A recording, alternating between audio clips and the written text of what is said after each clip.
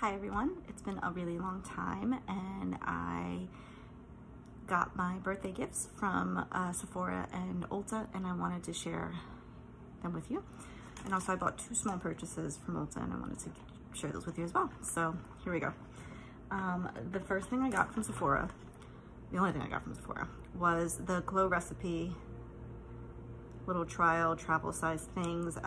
This is the Glow Recipe Watermelon Glow PHA and BHA Pore Tight Toner. This is 25 mils, and then the Glow Recipe Watermelon Glow Niacinamide Dewdrops, and that's 15 mils.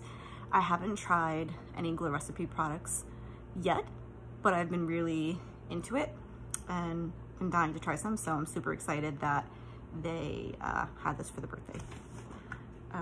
For Ulta, for the birthday gift, the packaging is really cute. This is the Drunk Elephant, the Get Shit Done cream, the proteiny polypeptide cream.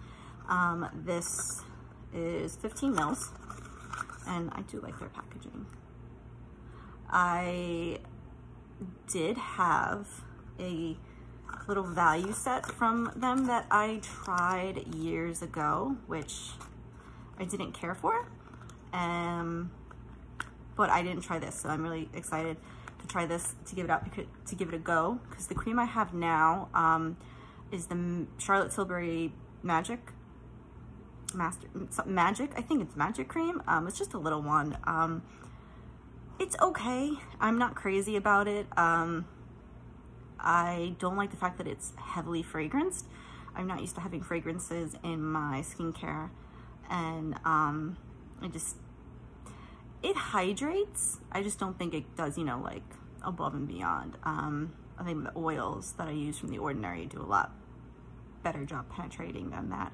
But I mean, it's nice. I'm gonna use it up, and then when I'm done with that, I will move on to this. The next two things I got from Ulta, are small. I just recently finished my Clinique Take the Day Off cleansing balm. I like to double cleanse, so I wanted to try this one. This is the Elemis. This was $17. This is just the regular one.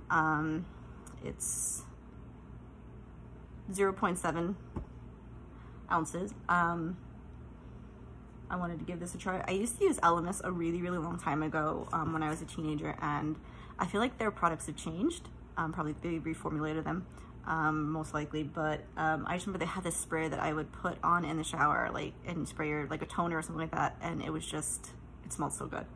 It had that spa smell. But I haven't used anything from Elemis in quite a while, and I wanted to give this a go. I had repurchased the Clinique like 3 or 4 times already, and I figured that I wanted to try something else, so I did. So go me. Then the Clinique Black Honey lipstick that went viral a while ago.